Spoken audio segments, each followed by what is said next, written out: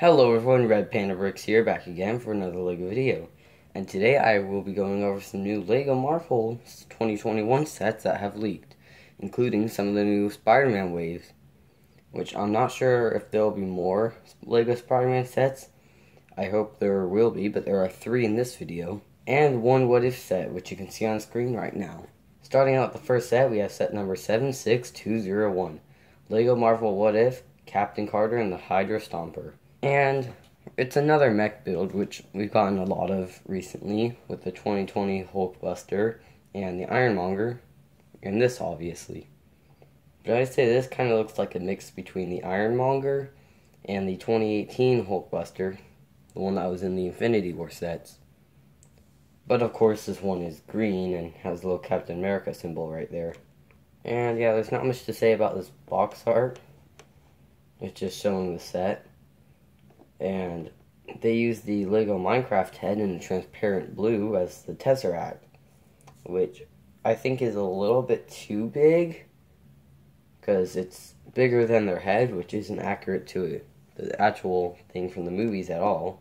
But I do prefer it over the old piece they used to use, which was just a 1x1 piece, which didn't really work. And here's another view which doesn't show much other than like how they get in and out and a little stud shooter. Again, this doesn't show much, just some more promotional images, and this is the same as that other image up here, just not on the box. And here we get a better look at the minifigures, which it's pretty cool to get just an average Steve Rogers figure, but he's definitely the least exciting out of the whole set. We have the Captain Carter figure right here, which doesn't show her shield, which her shield's like right up here. So it's pretty much the same as the Captain America shield, except there's no red, and it has the, I think that's a Union Jack, is what it's called. Okay, I just looked it up, and that thing in the center is called a Union Jack. She also has one on the torso piece right there, so it's kind of like the Captain America suits, except just Captain Britain, pretty much. Captain Britain's what she was called in the comics when she had that suit. Also, though, we have my favorite figure in the set, Red Skull. Which, yeah, this is just an accurate version to the one from the 2011 Captain America movie.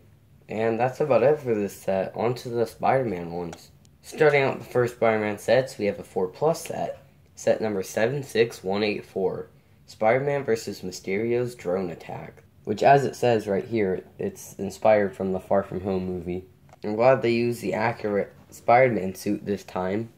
I don't know why they didn't use it last time. It's not like they didn't want to spoil it or anything, because they used the Night Monkey suit, and the suit was seen in trailers. Yeah, we have a little small 4+ car build there with Nick Fury, which I'm pretty sure it's the same one we got from the Far From Home sets.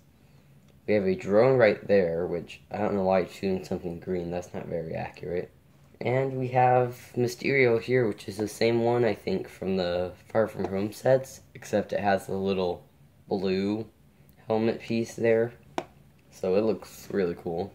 It would have been even better if we got one based off, like, what his actual suit looks like, which is the whole CG thing. That would have been cool to get. But yeah, I think people are really only going to buy this set for that Spider-Man there. And maybe a drone. Oh, and here we get some other looks at it. Here's like a gem piece. There's 2 guns here. And a little replacement piece for that. Shows you how to build on the box, which is just a sign that it's a 4+ set. Honestly, I don't think it's worth the $20 price, because these 4+ sets are always overpriced because they have these big pieces. Like that car piece right there. Because it's the big piece, it's going to increase the cost. And LEGO knows people are still going to buy it because it has this Spider-Man figure. But anyways, on to the next set. Next, we have the most exciting set, for me personally, which is set number 76185. Spider-Man at the Sanctum Workshop. This one's going to have 355 pieces, going for $34.99 USD. Which, real quick, I forgot to mention the price and the pieces for this one. I mean, I kind of mentioned the price, just not at the beginning. It's going to be $19.99 USD with 73 pieces. But back to here, the reason why this one is so exciting for me is because Well, first of all, that Spider-Man suit's amazing. And they have that cool new cape piece. But also, this one is like the only one that's really based off the movie completely. You'll see what I'm talking about in a little bit with the next set. But as a LEGO fan, these sets are pretty exciting. But as a Marvel fan, these sets are even more exciting. Because us Marvel fans have been waiting forever for something on this new Spider-Man movie. Which is kind of funny that we've gotten to see the sets before we got to see a trailer. Yeah, it's pretty cool. It's got a little bunch of stuff there all throughout the place, which is, I'm guessing, going to be a room in the Sanctum Sanctorum. As you can see right here, everyone has like a tool of some sort. That means they're probably going to be building something, so who knows what that could be. Also, Wong's here on the computer. Got like a little cookie or something there. Smug. Not exactly sure what some of this stuff is, like that right there. But it looks like a bunch of little bottles of stuff. There's a crystal. I really like his cape, just holding the tool, and Spider-Man on a bike is pretty funny. One thing I have a question about, though, is like, is Doctor Strange's printing. Why does he still have the Eye of Agamotto if there's no time stone? My guess is LEGO's either reusing pieces, or maybe he still has it in the movie for some reason, even if it's useless. But also this Spider-Man suit, let's get a closer look at it. But here's a closer look at the set. We can see Spider-Man's suit here, along with the other figures, which I really like that Doctor Strange face print there. And if we want to get a closer look at the actual suit, here it is on the front box right there, which I'm realizing now, zooming in actually kind of gives us a better look at it. And for anyone who wanted it, here's a closer look at the first set. Also ignore these two things, these are from my recording software. But yeah, this is a pretty cool set. And he's got all the web pieces, but also, here's a Scorpion here. Like, probably the villain. Which means Scorpion will probably appear in the movie.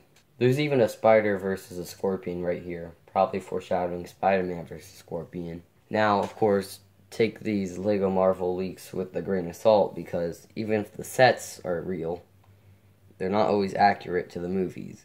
Especially the Endgame ones. That was a pretty big one that Marvel wanted to be secretive of. And considering how secretive they are of this movie, a lot of these sets probably aren't very accurate. Though the suits definitely are. And yeah, I'll be getting this set. Or well, I'll be wanting to get this set, at least because of that Spider-Man suit. And this Doctor Strange with the new cape piece. Which I think the Spider-Man here kind of looks like a combination between the Far From Home one and the Iron Spider one from Infinity War. Also, I didn't notice this until just now, but there's a little hourglass right there. But on to the next set. For the final set, we have set number 76195. Spider-Man's Drone Duel. With 198 pieces going for $19.99 USD.